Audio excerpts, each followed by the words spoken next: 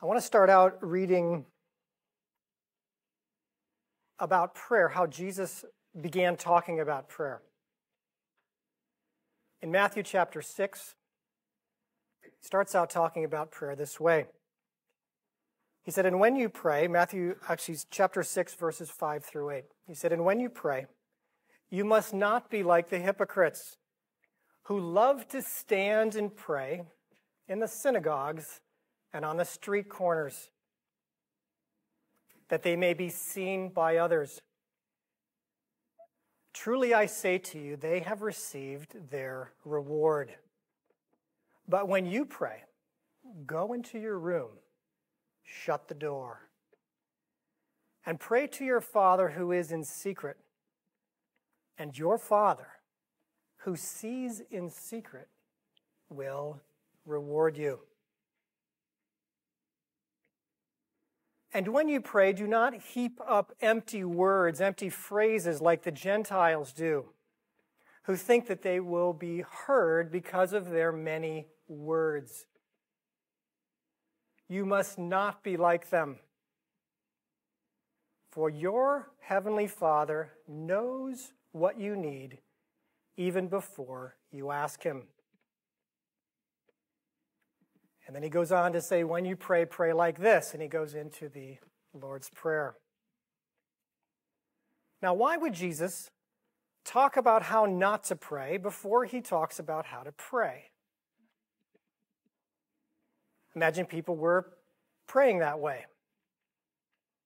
And what would Jesus know about prayer?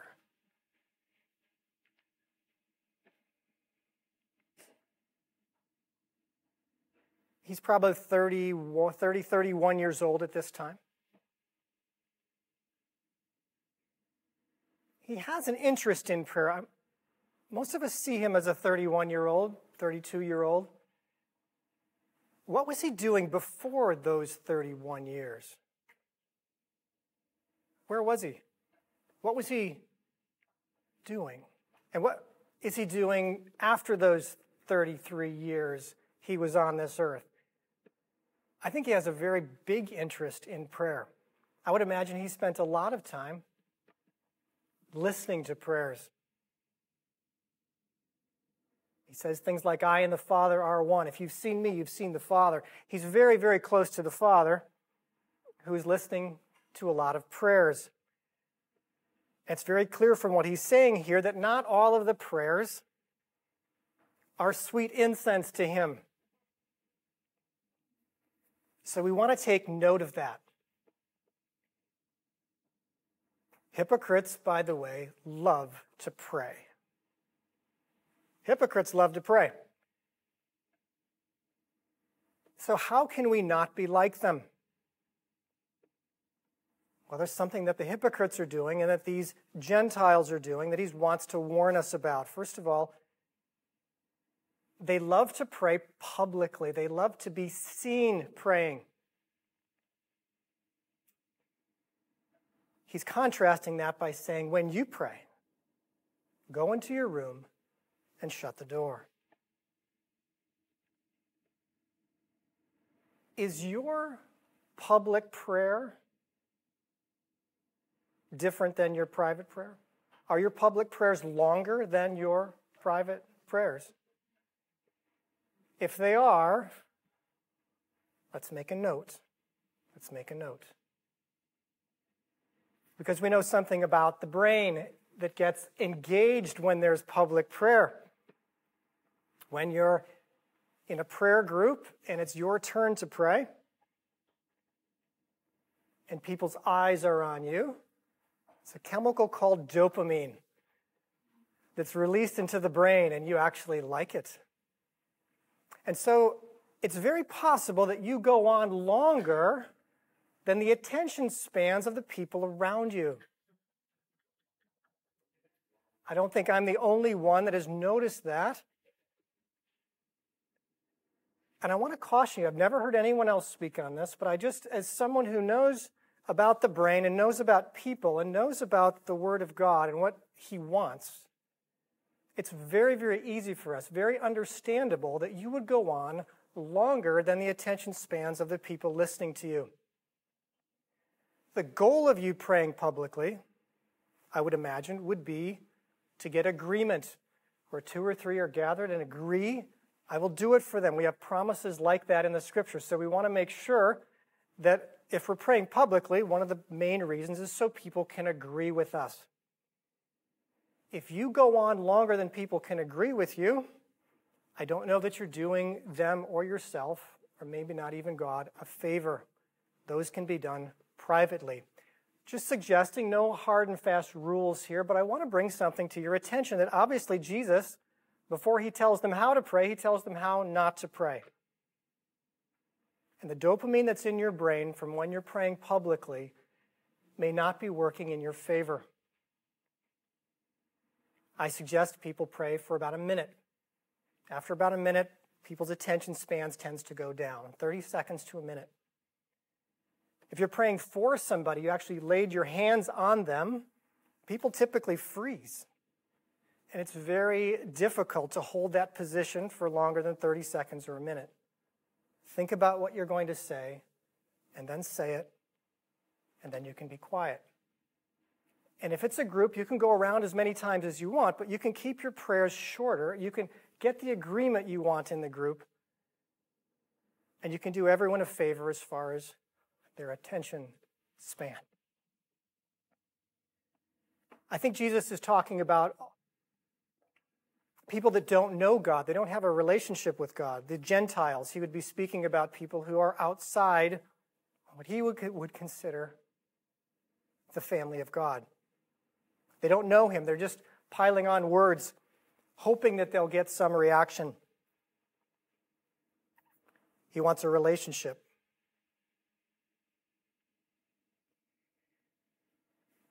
So now let's talk about what God does want. You're going to go into your room and you're going to shut the door. The one thing that we don't see the hypocrites doing or the Gentiles doing, we hear a lot of talking going on, but what don't we hear? Listening. They're not listening. If this is a relationship, there has to be talking and listening. Well, if we're going to listen to God, does he want to speak to us? What evidence do we have that he wants to speak to us, that we can rely, that if we're going to listen to him, he's going to speak, that we can spend the time listening, because listening is harder than talking. Listening is much harder than talking. And if we talk about the way the brain works, listening or speaking to someone you can't see is much more difficult than speaking to someone you can see. So if you're having more trouble praying than you are talking on the phone or texting your friends, it's no wonder. It is more involved. It takes more energy for you to be able to communicate with someone you can't see. You need to give yourself some grace with that, but you also need to rise to the occasion. This is a relationship that's worth it, and I'm going to spend the time to communicate with someone I can't see. That being said, it's also difficult to listen to someone you can't see. You can't see their expression. You can't see, are they glad to be with me? That's why we typically talk to a person. And listening prayer certainly can be done in groups. I want to read a couple of verses that address this idea. Does God, does Jesus, does the Father want to speak to you? Out of John chapter 10, verse 3 through 5. He's talking about his sheep.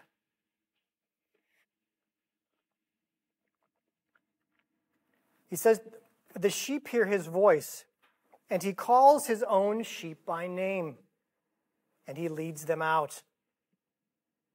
When he has brought out all his own, he goes before them, and the sheep follow him, for they know his voice. Sheep follow him, for they know his voice. A stranger they will not follow, for they will flee from him, for they do not know the voice of strangers. One of the big questions people ask is, if I'm listening to God, how do I know it's His voice? You will know. My sheep hear my voice. If you are in the family of God, if you have received Jesus as your Savior, forgiveness of your sins, you've been born from above or born again, Jesus lives in you, you are one of His sheep, and you will hear His voice. You will recognize His voice, and you will also, He says, recognize the voice of the evil one, who is going to try to speak to you. He's trying to speak to you all the time. You have competing voices.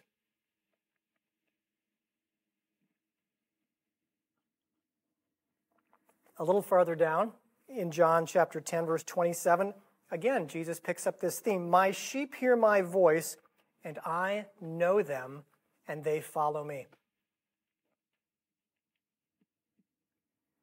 My sheep hear my voice, I know them, and they follow me. So we're listening for His voice so that we can follow Him. Another verse, Isaiah chapter 30, verse 21. One of my favorite verses.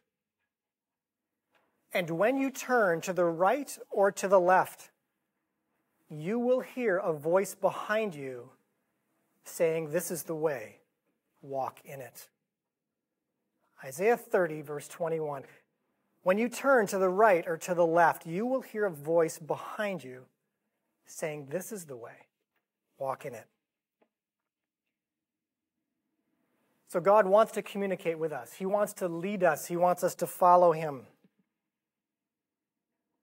My receiver needs to be tuned to His frequency. There are radio waves, television waves all through this room. No one has a radio on. We can't pick them up. We want to be tuned into His frequency. He's communicating with us, and we want to get our receiver tuned. And there are certain things that block the reception of God's voice. One of the things that we want to make sure is that the things that we're hearing line up with Scripture. We don't want to be hearing things that go against the written Word of God. That's a safeguard for us. So we want to be very cognizant of that. If you're getting something that goes against the Word of God and someone mentions that, you really want to look closely at that. Listening prayer is one of the things that my wife and I do regularly. I would say it's really a pillar of our marriage. In fact, when a decision or an invitation for me to speak comes in, whether I want to do it or not, I always tell the person, I'll have to get back with you. And then my wife and I will do listening prayer. Why? I want to be a good steward of my time, my talents, and not just every time I get a phone call, I up and run because I get dopamine because, as I just mentioned, people are listening to me. Make sure this is God's voice. This is God's direction. This is where He wants me to speak. Financial situations. We've all got those coming in. Oh, don't miss this offer. Don't miss this chance. Last chance to get on board with this program. We take those financial things to God and we do listening prayer. No matter how big it is, no matter what the opportunity may be, the fear of missing out, FOMO, F-O-M-O, we're all afraid of missing out. Listening prayer is one of the things you can use to put a check on that fear of missing out. Is this really God? Because you can be chasing other people's dreams for you and wasting a tremendous amount of time. If we get our roots deep, if we spend time with Him, the opportunities will come up in His timing and with His blessing.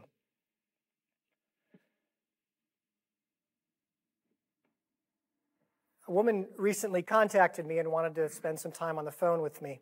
She asked, I'm interested in the spiritual things. I like what you're talking about. How can I know more? And I said, I recommend you start reading the Bible. Start with the book of John. Start with Matthew. Whatever you feel you need to know who Jesus is and what you're getting into. Pray before you read. Write down any questions you have, but start with the Word of God.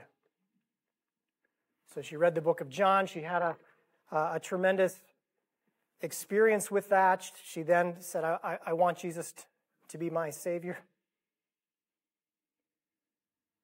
And then as she was going through Matthew, her relationship broke up. She was in a relationship with a man who did not have faith in God. Said, I tried that. I don't want that. That's not for me. So she called me. She called me and she was crying. She was upset about this relationship breaking up. There were some things about it that felt a bit like a betrayal to her. And I was comforting her, saying, I'm sorry, that must be really, really hard. But when I comfort people, I want to make sure that it's not just me comforting them. I actually want God to comfort them. So my next question to her was this. I wonder if Jesus knows how you feel. Why don't we ask him? And she said, well, how do I know what I'm hearing is the voice of Jesus? I said, well, what do you hear? She said, I heard yes. I understand how you feel. I said, well, that lines up with Scripture. You've just read the book of John. Does Jesus know anything about betrayal? Oh, yes, she said. I think Judas betrayed him, and Peter too. I said, yeah. He knows about betrayal. So he can validate the feeling you're having. Now let's ask him this question. Does he have anything he wants to say to you now? Let's just listen. And again, she said, well, how do I know they're not just my thoughts? I said, well, what did he say? He said, I will never leave you or forsake you. I am always with you. You know, she hasn't gotten to Hebrews yet, where those words are written. I said, that's him. That's him. You know, he sounds like your voice. He sounds like your thoughts. It's how he communicates to you, but you have to learn to recognize that's him. You are hearing the voice of God. He's very personal, and he's speaking to you. He is speaking to you. And then she went on that night and kept reading. I think she was in Mark and started reading, and she texted me a verse. She said, this verse speaks to me. I think he's still speaking to me. And I said, yes, he is. He's always speaking to us.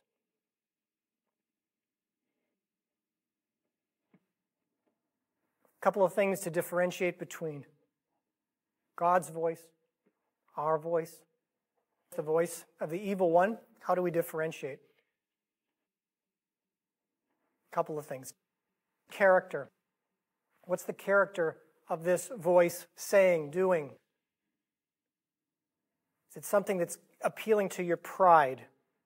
Something appealing to your sense of vengeance to get back at someone? Or is it even a thought that maybe you wouldn't have even had, something very noble, something that when you hear it, it gives you a peace.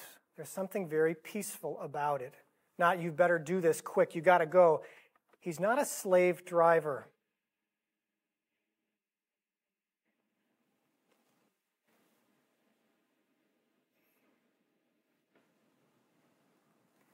Glamour, popularity, fame, fortune, quick decisions, don't miss it. Appealing to your pride, that would be the voice of the evil one. Someone who's trying to build a relationship with you or help build your relationships with other people, like having you talk to them, apologize to them, bless them, pray for them. That would be the voice of God.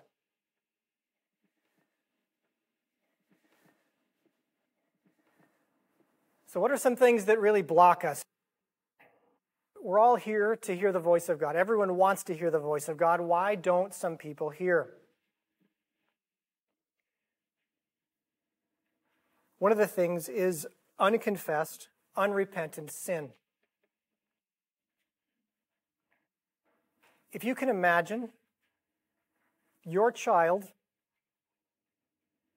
you told them not to do something and they did it. You told them not to eat the cookie, they ate the cookie.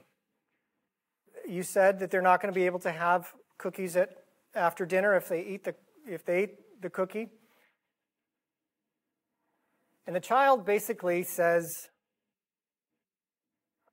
it's not my fault, not my problem, and runs away in their room and slams the door. Now, you want to communicate with them. You want to comfort them. You actually want to be close to them. But there's a block.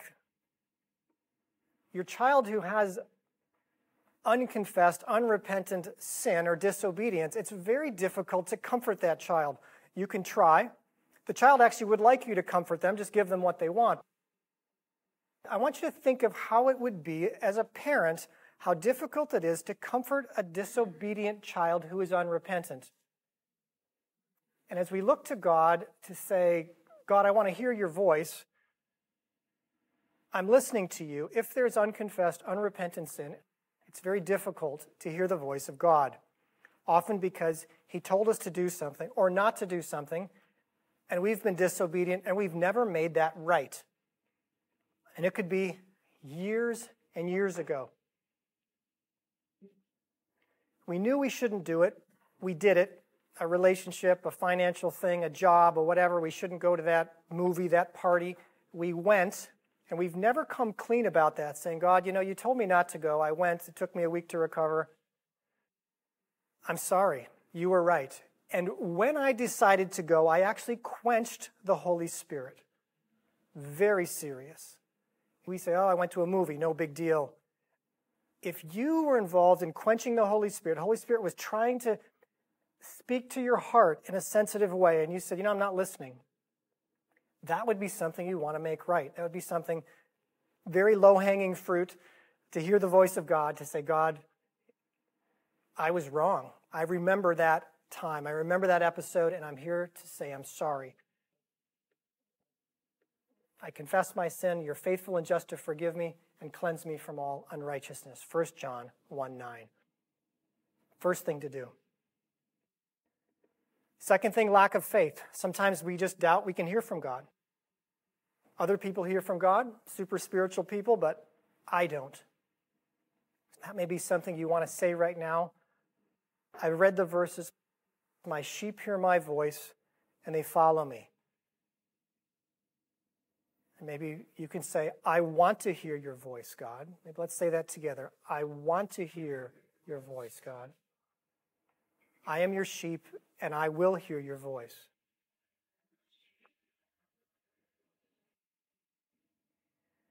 Some other things. Pride. Your smartphone, your cellular phone, probably has something to do with difficulty hearing God. We know that just being able to see the phone or being on your person or any time that it may go off with a ding and interrupt your focus on God.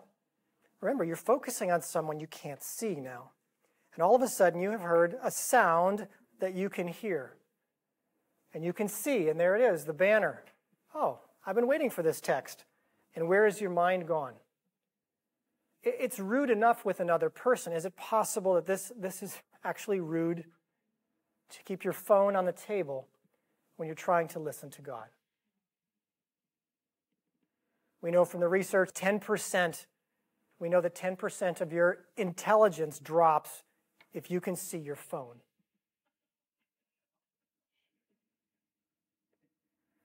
Because in the background, you're thinking, at any time, the call, the text, it could come in, and you have a divided allegiance. Put the phone away. Honor the Lord in that. One of the blocks to hearing God is something that you are invested in, whether it's a relationship, very, very common. I insist that this relationship must work with this person. And you are not really open to hearing God steer you away from that. Anytime we're invested, anytime it has to work out this way, harder, not impossible, but much harder to hear from God. He may actually have to bring someone else along that would give you that message, someone who loves you, but you may not hear it directly from him, but he has other ways to get it to you. And one of the reasons that my wife and I do listening prayer is if I'm invested in something or I want to make this financial decision, I am a risk taker. She would be able to say, I don't think that's the right way.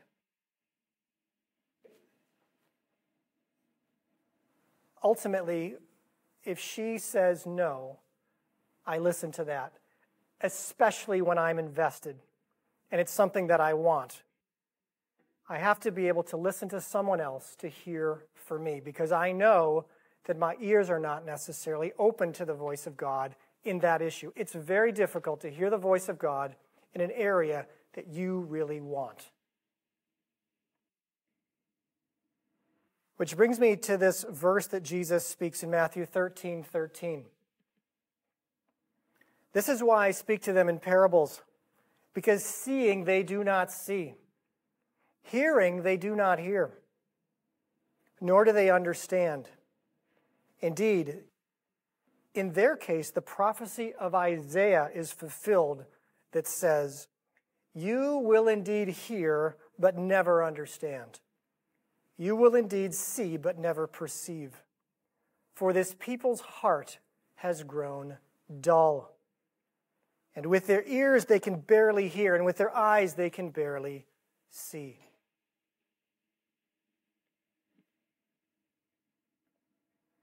We are so used to looking at screens, electronic screens, that our eyes have grown dull to seeing in the spiritual realm. You have 5 physical senses. You also have 5 spiritual senses. I don't know if you recognize that. Jesus says, obviously these people can hear. They're not all going deaf. They're not all getting hearing aids. They can hear, but he's saying you're not hearing spiritually anything. Your ears are dull. In the Hebrew, the word is fat. Their heart has grown fat. Fat in that culture has something to do with riches. And here we are in the United States.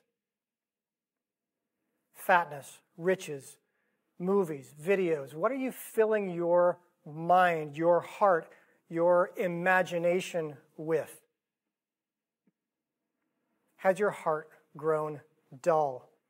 So we want to, tonight, start opening up this avenue, seeing with our spiritual eyes, hearing with our spiritual ears. There's also evidence in the scripture that people have eaten the scroll you can taste in the spiritual realm. It's sweet and then bitter. There's smells of incense in heaven. Touch, taste, smell. All the 5 senses are available in the spiritual realm if you're interested. But from what Jesus is saying, not everybody gets there. Not everybody wants it. Not everybody is willing to do the work. So I'm going to stop right there because we're going to do our first exercise now. And the first exercise is going to be, we're going to remove any blocks. So you can take your little list, and I'm going to give you a few minutes. So before we get into actually listing prayer, I want you to spend some time with God, praying over any potential blocks, going through your history, and just doing some business with Him. I'm going to give you 3 or 4 minutes right now.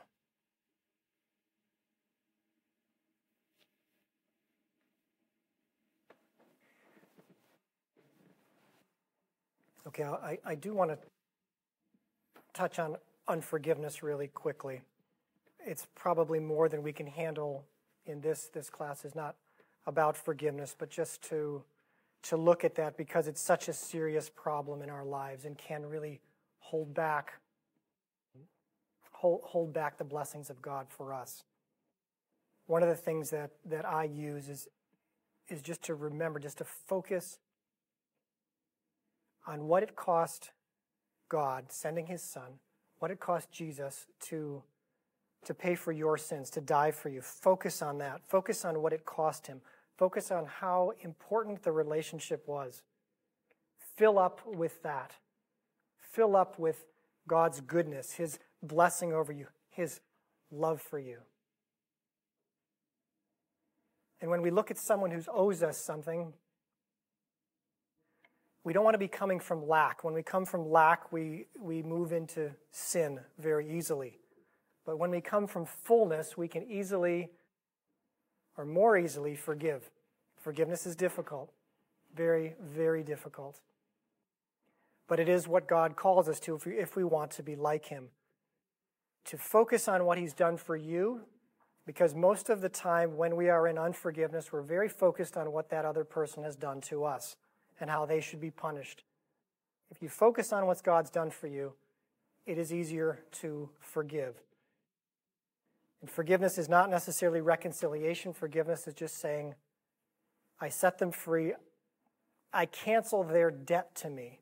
They don't owe me anything. They don't owe me an apology. They don't have to pay me back. We're looking to that person to get the respect that they took. Often these are people that are close to us. They are the ones that hurt us. And when they disrespected us or devalued us, we actually feel like our value has dropped.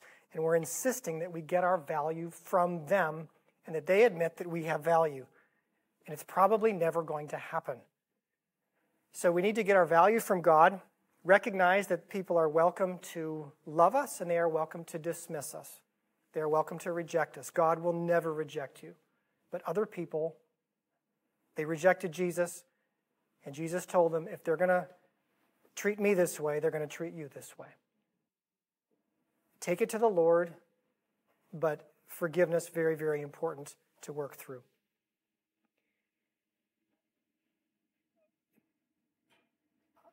I want to read this passage out of 1 Kings 19.